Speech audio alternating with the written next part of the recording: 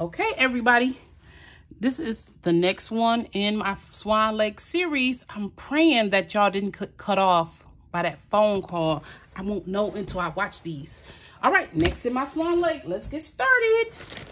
Do you see why I'm giving this away? This is why.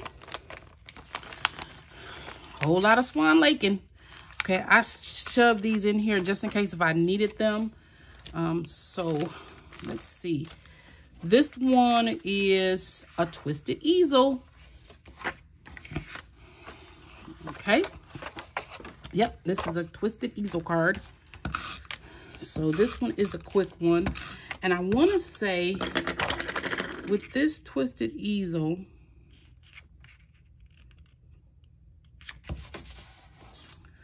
that I did not do any mats and layers. I mean, no, not mats and layers, no ducks or nothing for this one on purpose. And that's because I wasn't sure where it was gonna go, but I didn't want it to be another Swan Lake type thing. So I didn't put anything in here. Like I didn't do any sentiments or anything. So I will once, see, this is just a twisted easel. Okay, but I will once I decide who is it going to go to and for what occasion. One of my sisters from church preached. Uh-oh, did I do that backwards? Oh, no, I didn't. Duh. She preached today, so I may send this to her.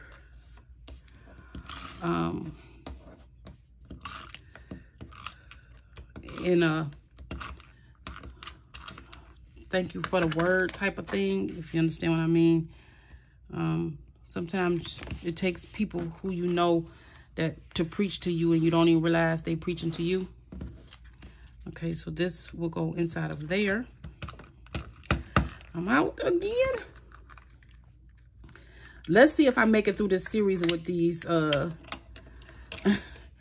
run out of tape first, y'all. Okay, so this is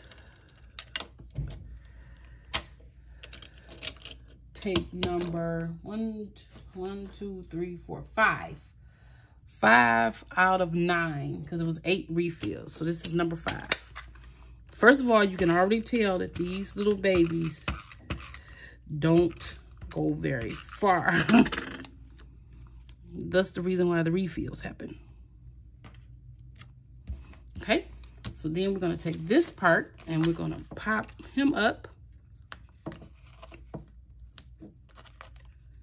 And this probably should have been one of the cards that I did close to last, just to show you that I was tired of cutting out pieces, die cutting pieces, which in my brain, if I had been thinking, I would have just colored a few pages and popped that baby on my scan and cut them out, but I did not.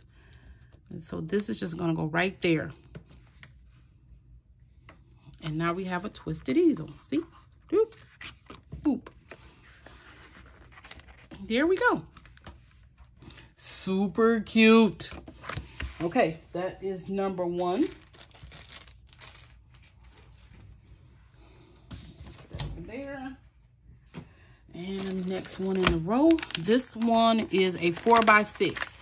I wanted to say something about the 4x6 cards. We got so many 4x6 and no A2. So I was trying to make an A2 card and I had to create my own card base. And I have so much Crafter's Companion stuff, but I could not find an A2. I must have used them all. And so now you're going to see a lot of 4x6 card bases. Because why? Because they trained us. Oh, I didn't color this one in. They trained us to have 4x6 cards. Okay, so this is our Z fold card. Yep, that's the Z fold one. Traditional Z fold, that is. Okay, so I've taken this piece.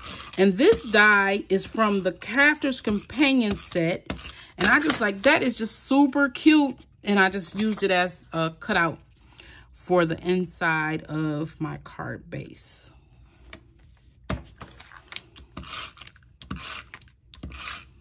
Just so it wouldn't just be plain and flat. And have some kind of dimensionality to it, okay? So that goes there. And then this one get matted to that one. Just like that. So we're matting that one. And this gets put right here.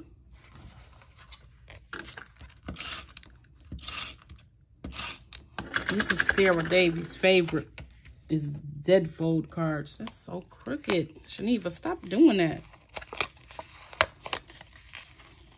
Okay, y'all, I can vouch for this tape. At least this batch of this tape, because you know every batch is different sometimes. But this batch has staying power and removability for a short time. Uh-oh. I glued it to the table. Okay, so we're gonna put you right here. That one's going there. And then these two pieces is gonna mat and layer on top of one another.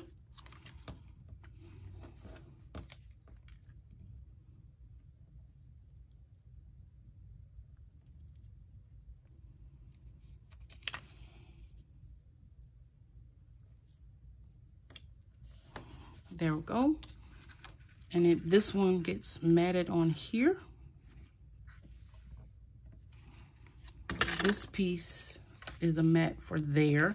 And the reason why it doesn't have a mat layer is because this is one of the last ones that I did and I ran out of paper.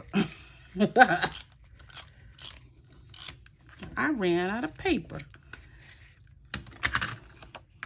But I wasn't going to not have a mat layer in there. So I just put a mat in there. See, it works. Okay, so then this piece,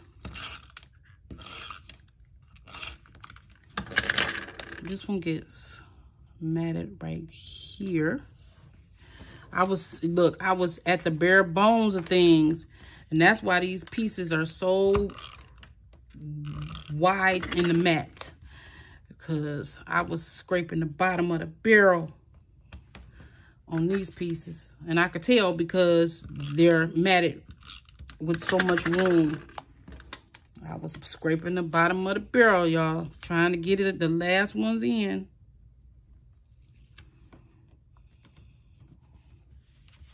This must go to something else. Okay. Now, this one goes here.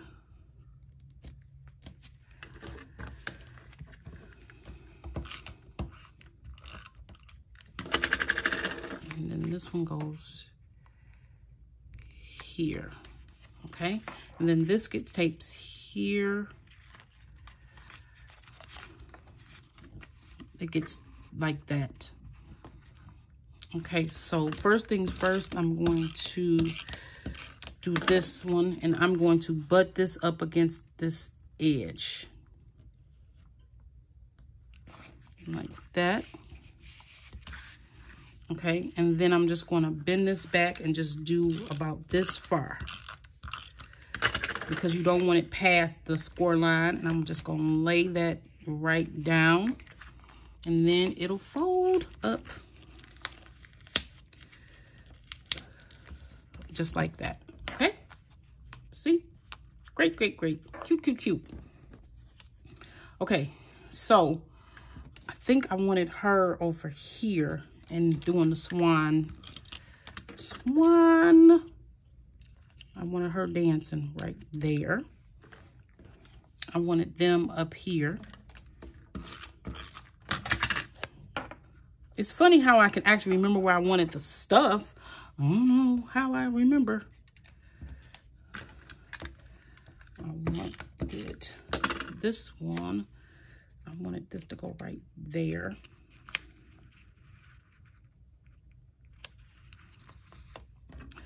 Okay. I wanted my moon to be in the sky right there. Just a twinkle, just a twinkle. And then I wanted this one to be right here. And this one to be looking at him right here. Which, yeah, because I was going to move this one over. But I didn't. Was I supposed to put this down here? Is that why that looks weird to me? No, that's supposed to go there. That is for there. You just need to move over center-ish. There. That's it. It needs to be more center-ish. Okay. And there we go.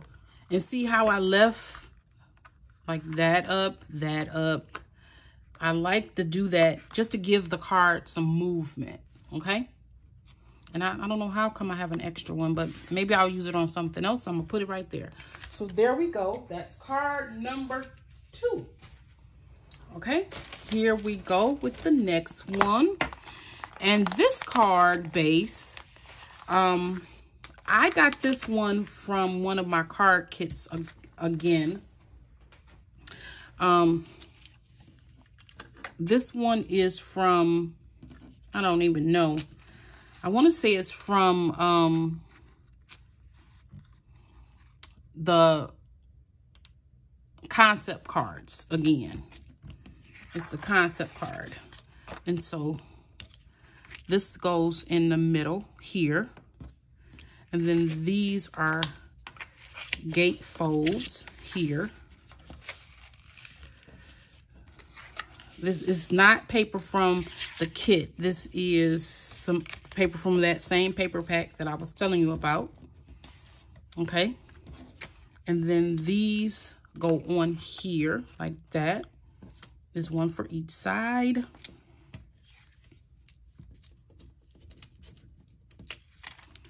And then this goes in here like that.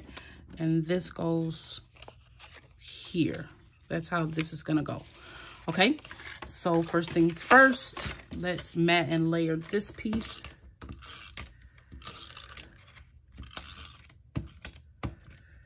Okay. We're going to mat and layer here. And then we're going to take this one. And this gets mat and layered right in there. Right like that. Okay. And then this piece, we're going to use some glossy accents to kind of, to glue these down. And I have had glossy accents. Some of these bottles you could probably tell because they're yellowed for a long time. But they still work. They still adhere. It's still good. A lot of times the whole of them get stuck. But besides this glossy accents work like a champ. It works like a champ. Looks great. And it gives you a little wiggle room too.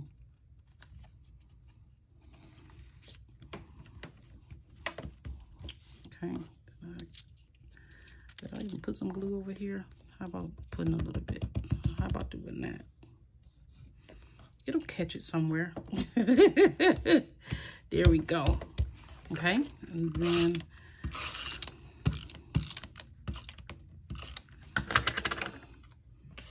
this matches up right here.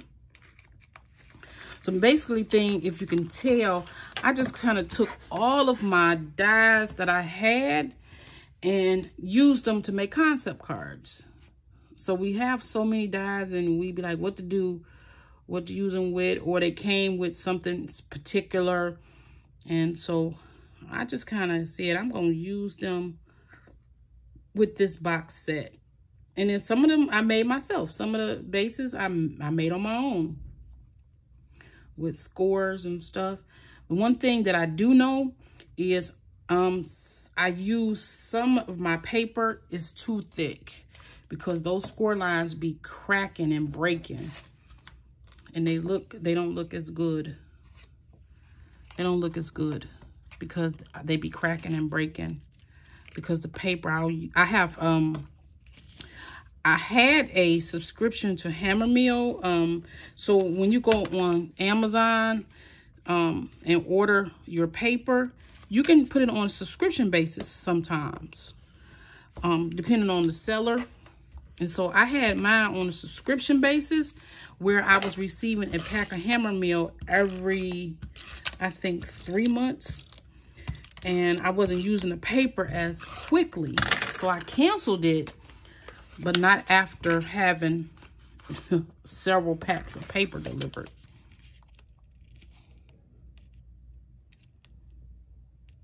Look at that. It's super cute. Okay, so that fits good. And the string is in here because I didn't want to lose it. That's why the string is in there. I didn't want to lose that string. And so I'm putting this in here. Right there. And then this piece says, love you. And I'm just going to put this piece in there, all nice and matte and layered. Okay, and then this string, which is part of the collection, goes right through there, and then you just fold it down and tie in a nice bow.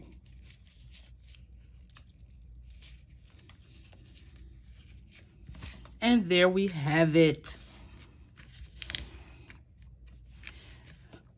All right. So that is card number 3. All right. I will see you in the next one.